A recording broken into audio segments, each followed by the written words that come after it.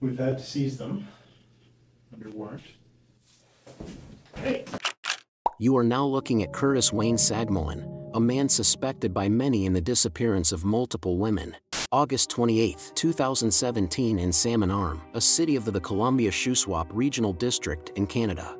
A young escort responds to a Craigslist advert that requested her to meet the client at his home in a rural area.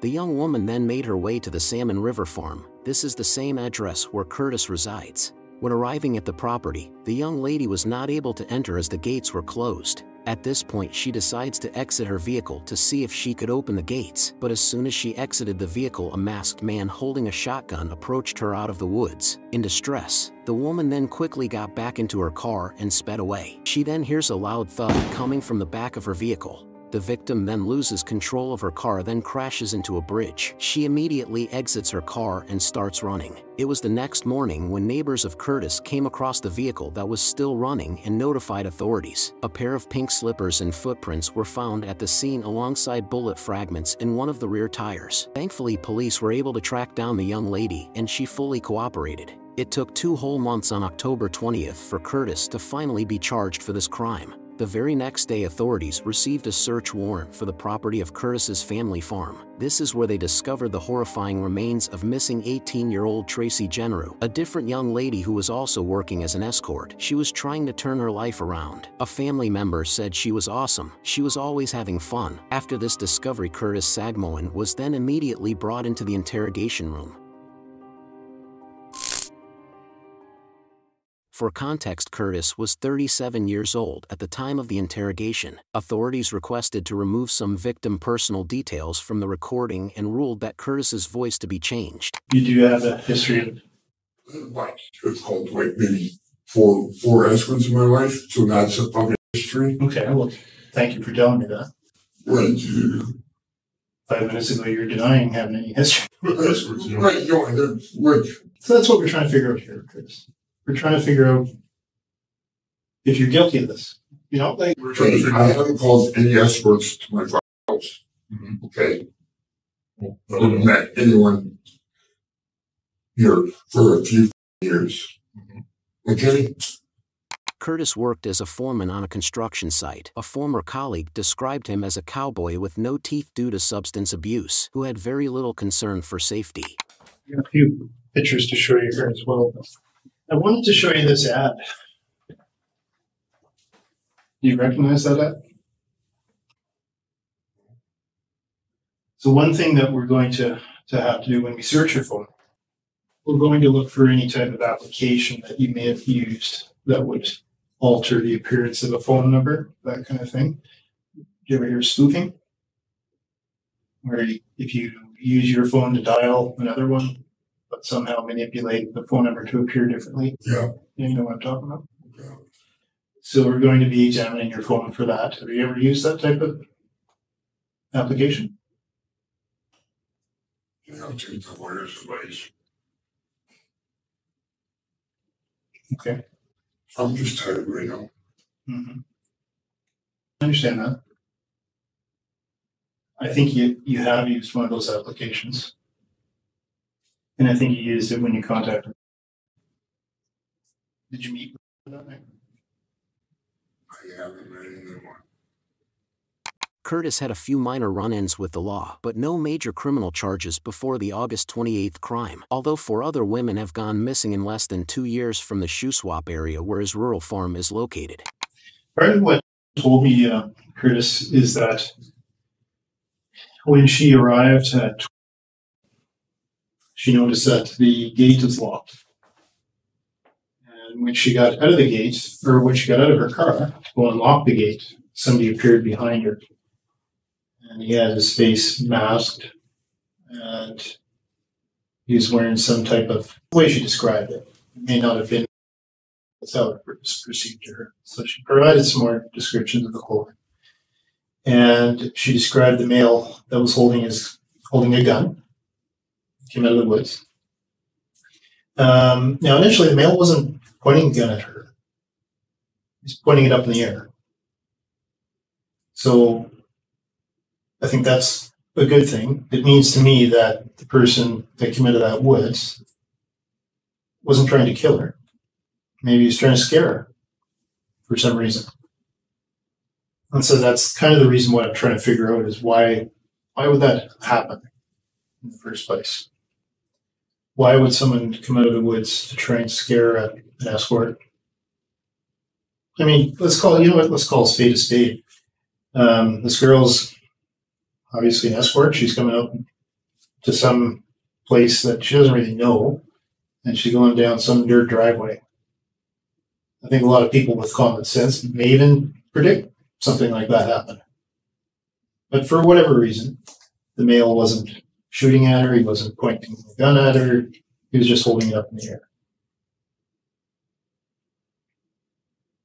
So it means that the person has a conscience. It just means that, to me, something happened to cause that male to do that. And that's what I want to figure out. I know that there's been several escorts that came up to that property, and they claimed to have been directed up there. A local man who wishes to remain unnamed said Curtis was unusual and nowhere near as friendly as his younger brothers John and Eric. The man said he ran into his brother John and asked him if he thought his brother was innocent. He shook his head. He didn't speak. He just nodded to say yes. Here are the slug fragments inside of the tire.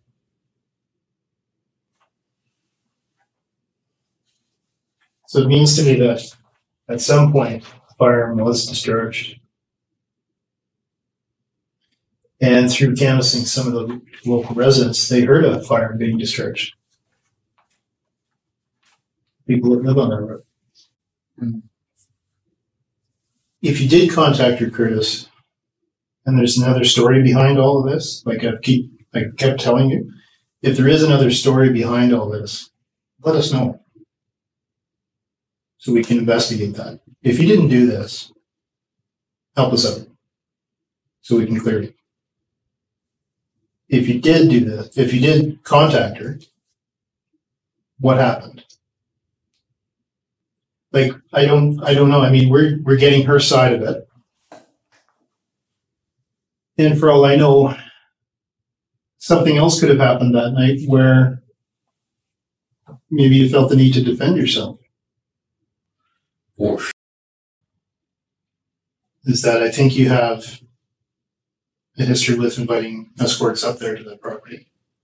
I think that you have a history in being with escorts, and one of which you got into a physical altercation with, or at least that was the accusation. You had a more recent experience with an escort who was trying to extort you for your truck. She claimed that the bill wasn't paid and she was going to steal your truck. And that's when we got involved, the police. We investigated that. I believe that you live close by to that address, have access to I'm hungry and I'm tired. and I believe there's going to be a history of you contacting her on that phone. The only thing I don't know is what caused you to do that. I mean, we'll have to rely on the evidence, but the evidence won't tell us what was going on in your mind. Like when we analyze your phone, it'll show us evidence, but it's not going to tell us what was going on in your mind at the time. The only place I can get that from is you. I mean, at the end of the day here, we're not investigating murder, okay? That's not what we're investigating. This escort is fine. She wasn't shot. She was a little scared, but she's not dead. I haven't discharged the firearm. Mm-hmm. I haven't, so. Okay. But if that's true, we'll find that evidence. So we'll be able to determine that you haven't fired anything. Is there any evidence of anyone else, like any other escorts, that we're going to find out similar information? Have you threatened anyone? I haven't threatened. Okay. So I look like a piece of shit.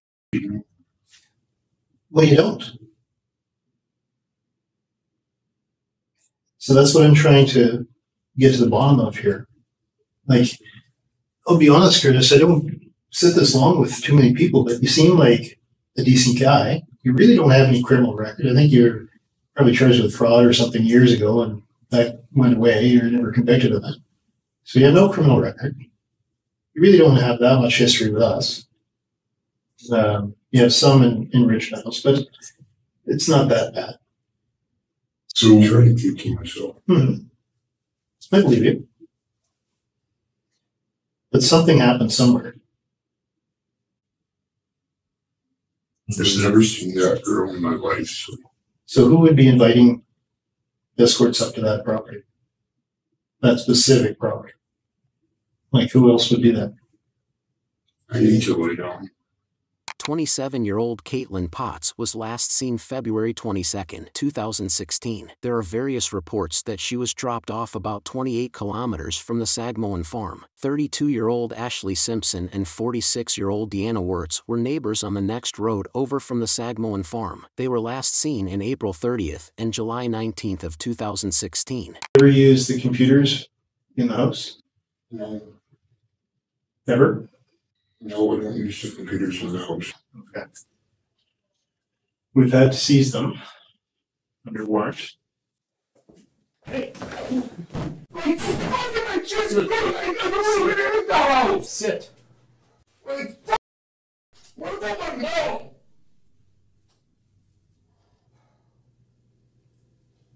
We're here to talk about it. You losing your cool is not helping. I'm sorry to try. Like I got Put the chair upright. sorry. Sorry.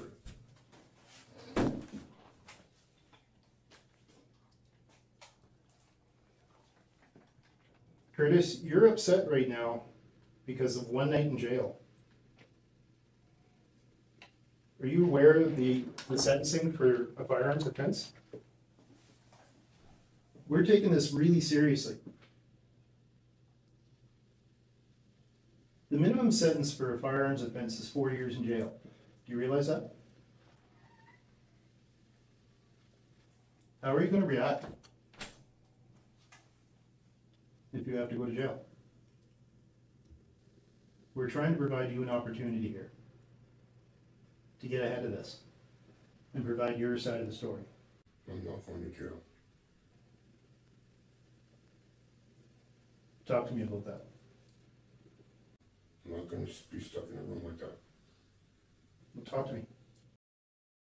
My son ever fired a firearm was last year. Did you meet this girl? I didn't meet a girl. I do not meet a girl. Did you text her? Truthfully, did you text her? Yes or no? I texted a girl. Okay, thank you. Thank you for telling me the truth. Do you want to shake my hand? Sure. Thank you. But I never fired a firearm. Okay, I never threatened anyone. so what did happen? Just a great story of my life. Can I go back to my room? You don't want to talk about this girl anymore? I don't want to talk about anything anymore. Why, just because you're a phone? You can't. I got to get to work. I got said I was supposed to go to work. Without a phone, how am I going to get the phone call to go to work? Can I call your mom's place? Like, no, like. And I was going to go back to my room. There, I told you what you wanted to know. I told you what I was doing. Now you want to know. No. So, all what I want to know. I want to know No, the whole story. No. What happened? So story of what happened. About what? I was here, you thought that if we could go for a smoke first. You said, no, talk to me first. So I talked to you first. Right? We shook hands. But when I asked you, please can I go back to my room? We would. But what was it we were talking Right? about? Hi, Curtis. Sorry to interrupt. It's okay. I'm Corporal Kovacs. I work with Rich. Can you give me a couple minutes to talk to you guys? No, Just a couple? no. Because I've been watching what's been going on here, And so I watched in another room, okay? So So yeah, now you two are both gonna have a good laugh at it. no, not at all. Curtis, I've heard a lot worse, okay? What I heard today, that I'm not laughing about anything, okay? I understand you live in a rural area. You don't have a lot of people around I you. don't even have a vehicle. So it makes you very limited on what you can Right. do there. The reason I don't have a vehicle is because I'm trying to help you guys out, and I got a vehicle because I've been working on my fuck. I was missing 3 road nuts, and I was on my way to work to pick them up, and my vehicle is still up on the job stand because I can't afford to fix it. Okay. And I was being nothing but cooperative with you guys. I turn around, I get that. You know? Okay. So, you know what? Curtis, you need to calm down a bit, okay? I'm sorry that I apologize for losing my temper, okay? This is the way I feel. I understand you. No, I want. This is it. No. Okay, Curtis, I can understand why you're upset right now. Upset? Yeah. Okay. I'm not even upset yet. We need to calm down then. Keep your family secure online with NordVPN. Not only can you change your IP address, with double VPN you get enhanced security, complete privacy, and double encryption. Don't wait and get NordVPN immediately. Link in the description.